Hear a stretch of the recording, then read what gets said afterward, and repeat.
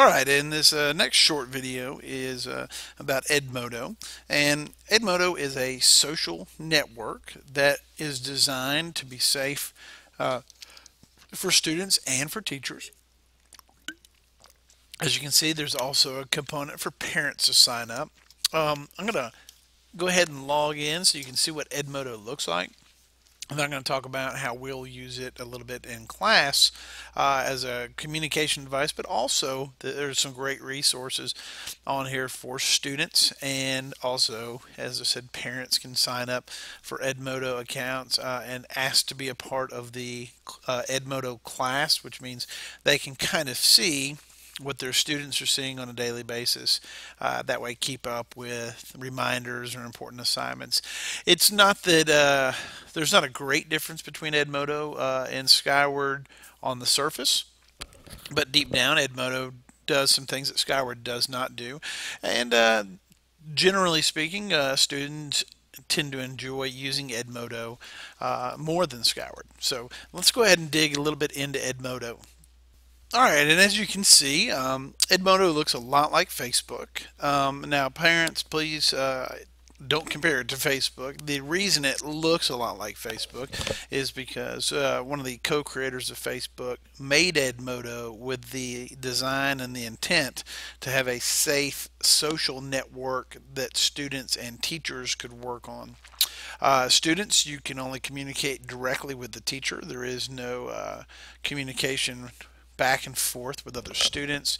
And as we teach digital citizenship, you'll learn some of the appropriate ways to communicate, not only on Edmodo, but other social media platforms if you use those. But why I like Edmodo is, for example, I could take the link from our Google Doc that we looked at earlier, and I could come here to the Google Doc. I could get this link. It's already nice and highlighted for me. I can simply copy it, come back to my Edmodo page, and I can drop it right here as a link, or even easier than that, we can name or type information in here for students to see, and then I can add this link right here, and it's going to put that Google Doc in for me. You can see it just did. Now it's attached, and I could come in and put in first period, second period, depending upon which class I want to do the activity of the Egyptians and the Romans. This allows students to have either Skyward or Edmodo as a place they can access some of these online activities, online assignments.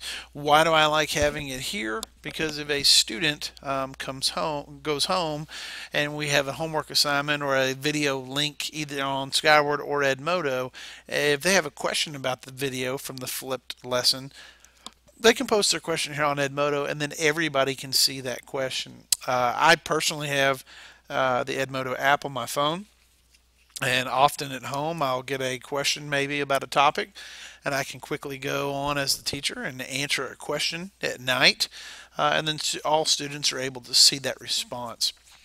So parents, I'll be giving a little bit more information about Edmodo. I just wanted to use this as kind of a walkthrough of how and why. Edmodo also allows us, or allows the teacher, to create quizzes.